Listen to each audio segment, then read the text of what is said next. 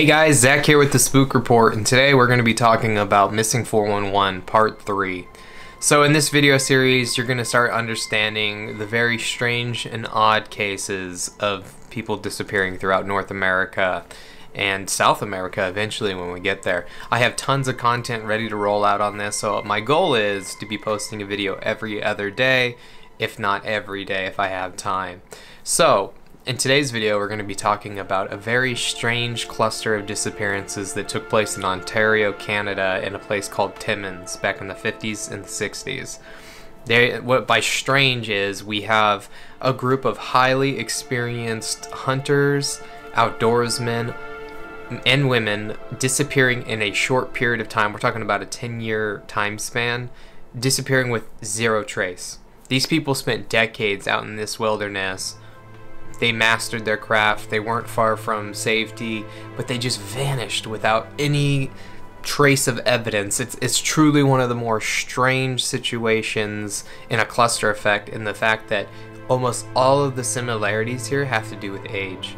It's almost exclusively elder people who just straight up vanish in this location.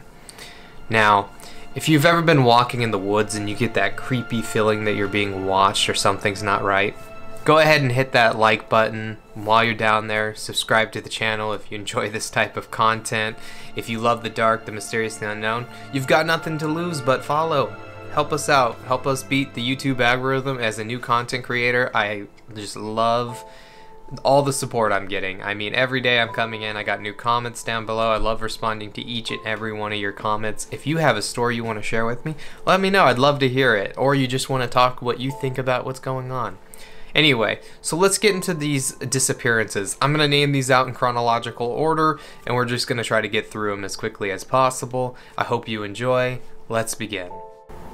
Back in 1959, October 29th, two men disappeared in central Ontario in the township of Timmins. Both of these men were experienced hunters and outdoorsmen who had decades out in the wilderness, and in particular this location. Now, during the winter time, this location is pretty packed with snow, so a lot of the hunting trails, no one would even bother going down because it would just be absolutely crazy. At the same time, bears are hibernating, and most of the time these people would just sit by their car and they would be able to get their hunting game. This particular location in central Ontario is well known for an abundance of hunting and absolutely amazing wildlife.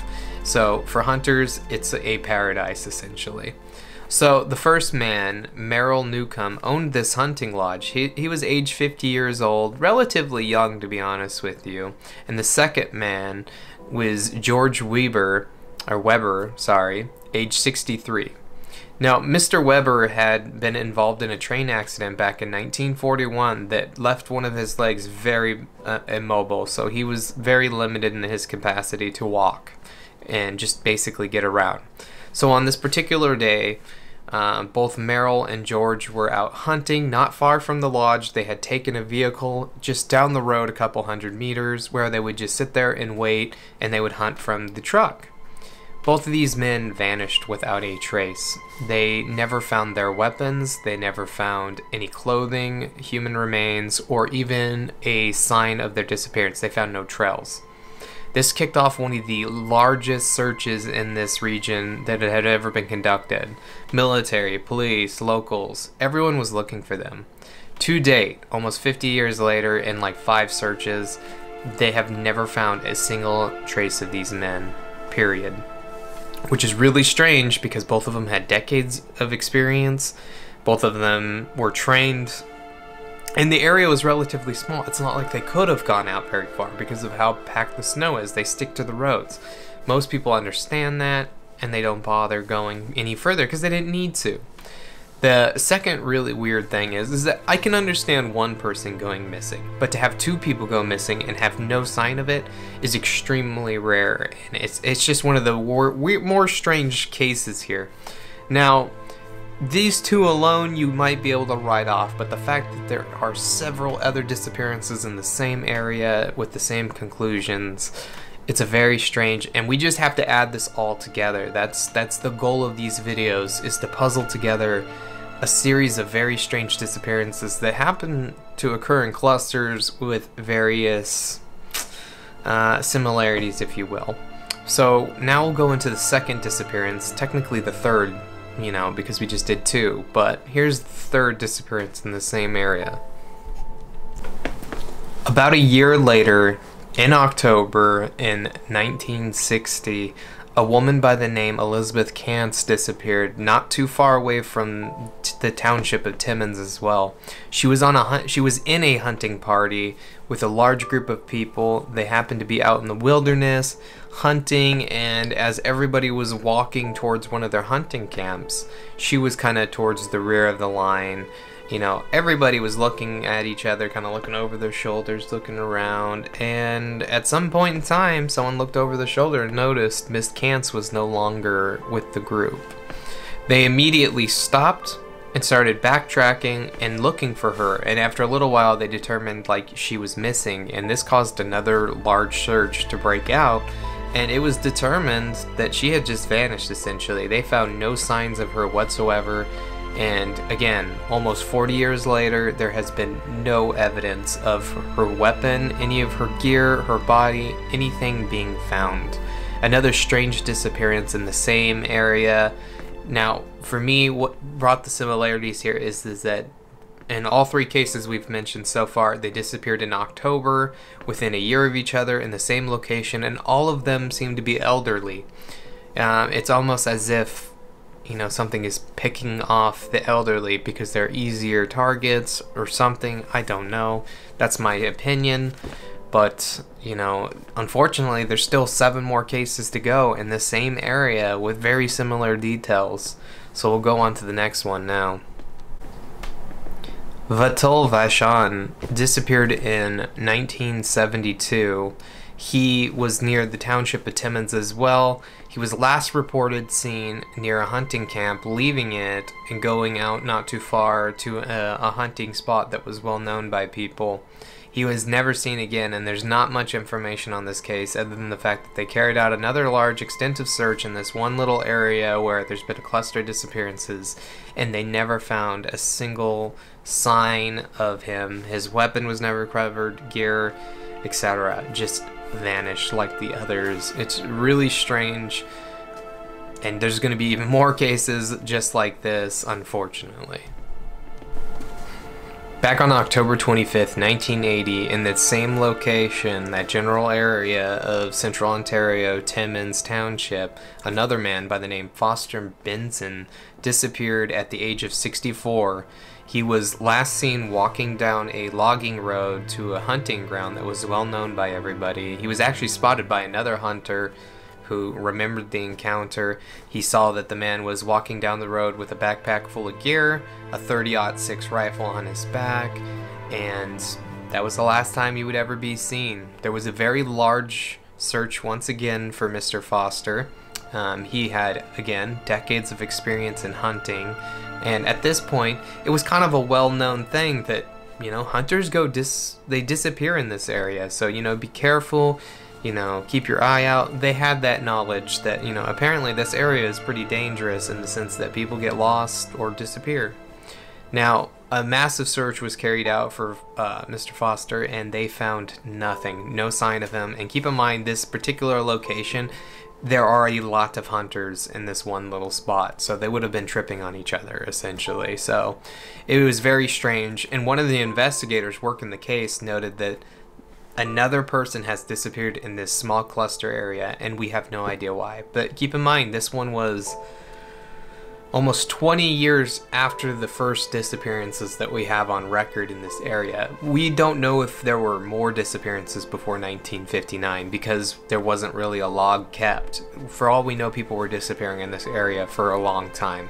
But here we have another case of an elderly man or woman who was in their 60s or 50s hunting armed with a weapon and had decades of experience in this category, disappearing without a trace, never being found again, no sign, nothing, in a small area, and in particular in October. It's just so strange when you take all of these similarities and you put them together, because there is no other missing person cases in this area that don't, you know, show up, if you will. I'm sorry. When you look at a list, they all are elderly people who disappear in October, roughly.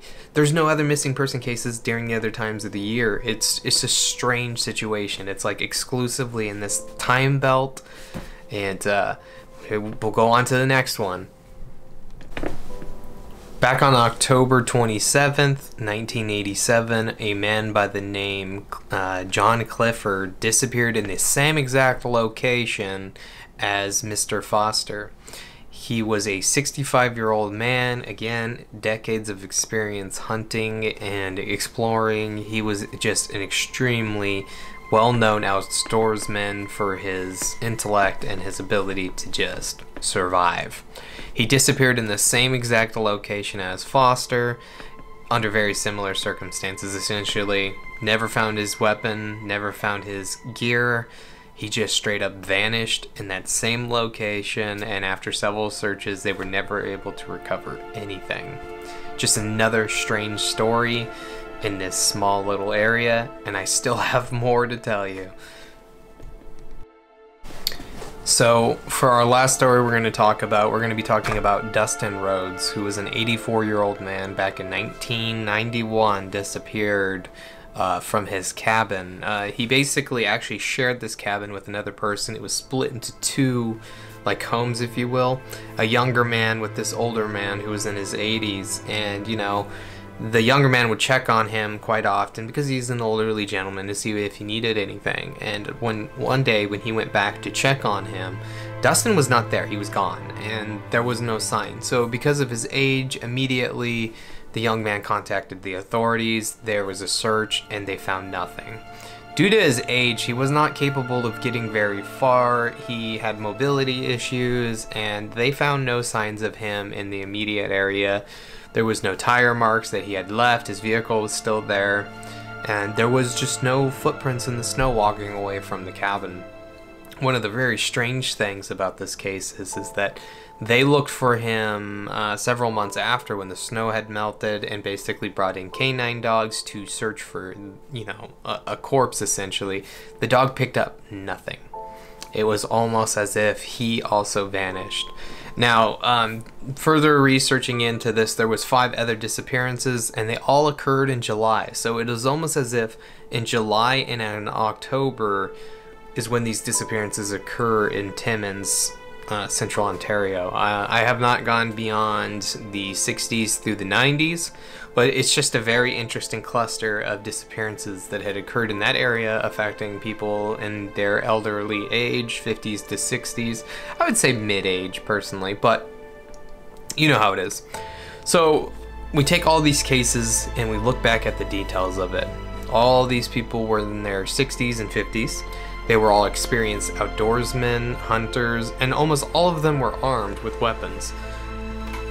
Not an easy target by any means, but all of them disappeared without a trace. In all of these cases, we did not have a single person's remains ever found, nor any evidence of them being found. So right away, that's very strange, because normally, especially with a missing persons case, we're talking over the span of 50 years of cases. Someone will find something eventually. They'll find a rifle up against a tree. They'll find a backpack out in the woods, an ID, you know, in a tattered bag or pair of pants. Something comes up. But to have all these missing person cases clustered in a small area with little to no evidence of anything just vanishing, it's very strange, and it makes you wonder what is happening to these people. Now, I know it's easy to just look at these names as like data. Now, I have to remind myself personally that these people had loved ones, families. It was, you know, imagine if one of your family members just disappeared in a cluster of disappearances. It's deeply personal and sad, and it's really unfortunate, but I would love to get to the bottom of why these people are disappearing without any sign. So for me personally, I think there's something more going on. There's a disappearance, and I don't even think it's human activity personally, because even when you have man hurting another man, etc., there's evidence always left behind. It's too clumsy, if you will. It's very rare that you don't find a murder victim, etc. Now, these people just straight up disappeared. leaves you speculating what would cause that. To me, it's almost supernatural, or a creature or something. It's almost as if they're walking into portals or something and just disappearing. There's no sign of them.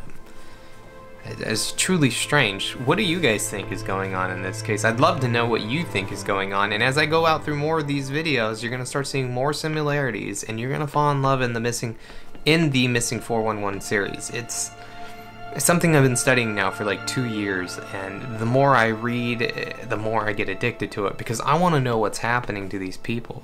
It's truly strange. Anyway, guys, thank you so much for watching the video. If you enjoy this type of content, hit that like button, subscribe, help support me out. I'm a new content creator. I'm going to work on getting these videos out as quickly as I can. Unfortunately, I am a disabled veteran and I have to work, so I have to put this in on the side of everything else going on in my life, but I'm going to do my best to continue to get this stuff out to you guys. Thank you again. I hope you all have a great day, and don't forget to let me know what you think's going on, because I'd love to share some of these ideas in my next video. Take care, guys.